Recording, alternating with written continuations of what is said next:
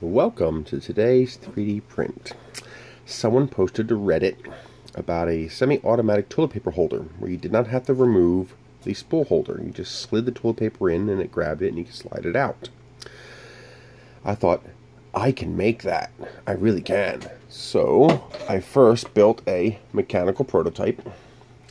Just something to rough out the shape and dimensions to see if I can make it work at all. And it did, so I went forward with the design, and this is the semi-final model. This is the final basic shape. Don't mind the horrible print. This PLA has given me nightmares. I'm never buying Hobby King PLA ever again unless I can figure out what it is that I'm doing wrong with it, but oh, that shit is horrible. I mean, you can look at my last video. I found out that I needed to cut this section out because it interfered with the toilet paper being able to come in and out of the unit. And the section I cut out just delaminates. Yeah, this stuff is horrible. I mean, and it doesn't stick to anything. It won't stick to PEI, won't stick to blue tape, won't stick to purple glue, nothing. Oh, I hate the stuff. But it was enough that I can make it work. So the next one's going to be printed with my Repcord PLA, which prints like creamy butter. So that one should be a lot better. I just don't have that in orange, and I really wanted this in orange. So it's got the lid that just moves up when you put a roll in. And the little nubs here hold it. I'm going to redesign this. Do not print this as is. This has to be removed or it will not work properly.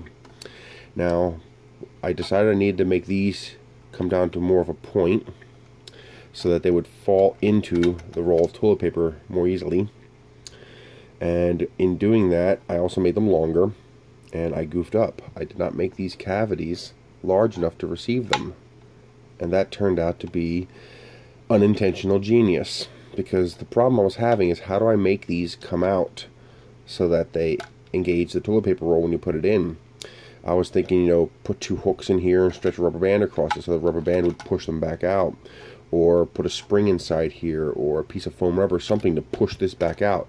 Turns out, this is just pure genius, because you don't need a damn thing. Gravity pushes them back down. So as long as that gap is big enough to accept the toilet paper, I was going to shrink this, now I'm not, because it's just wide enough that the toilet paper fits in like that. Check this out. Take your toilet paper, slide it in, it engages and hooks. Just like that. And it does not come off. They're long enough to hold it. As you can see, they're inside the hole, and that just sits there like that.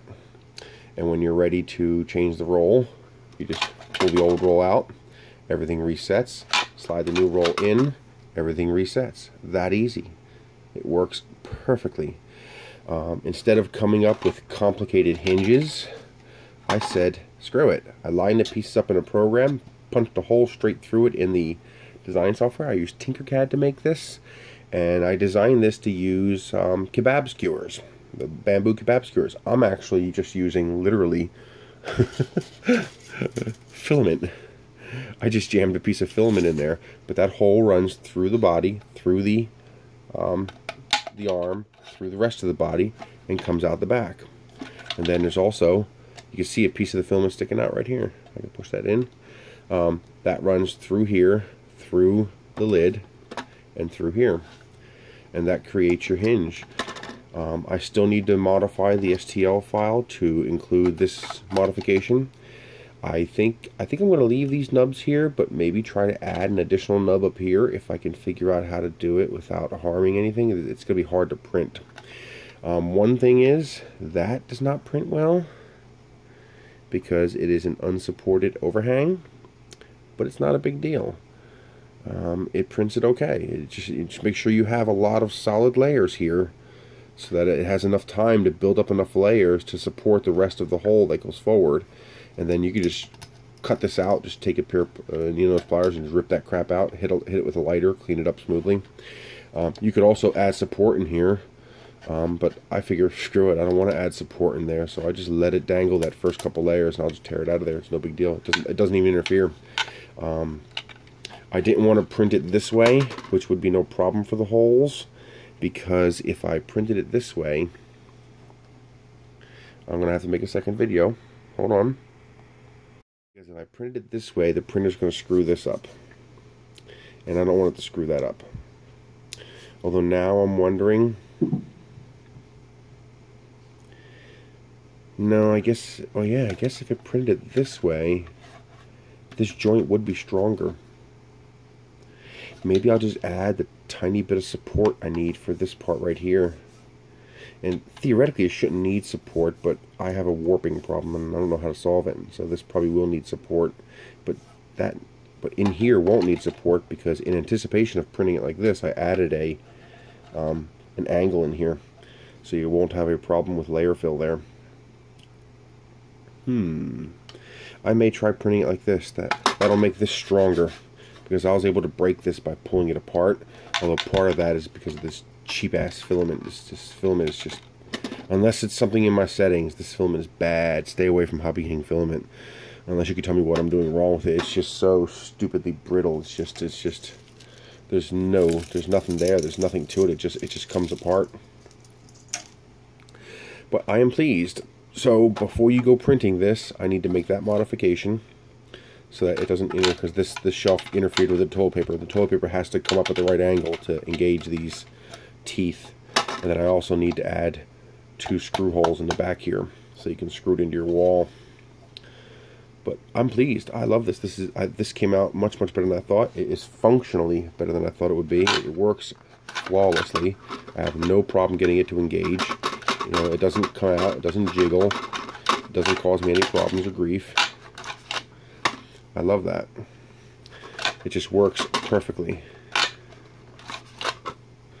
Very, very cool.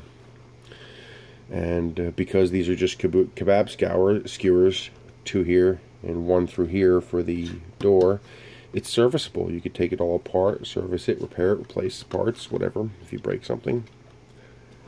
That's how horrible this stuff attaches to the bed. Nasty, nasty, nasty. It just does not lay well at all. If you don't squish it enough, it doesn't stick. It comes right off. I mean, literally just comes right off like it's oil. And if you don't squish enough, it doesn't stick at all. And so you really have to squish it good. Like this part here, if I made the whole thing like that, it wouldn't stick. It would just come right off. I mean, I have to push it harder in order to get it to stick at all, and that results in this. So I'm going to print this with Repcord PLA, and we'll see how that goes. You hear me, Repcord? I need some orange Repcord PLA. This is the orange I want. This is bright orange. This nice, super bright blaze orange. Not fluorescent, not burnt orange, not peach orange. Orange, orange, blaze orange. I will buy roll after roll after roll if you can get orange that prints like the creamy butter that your black and white print like.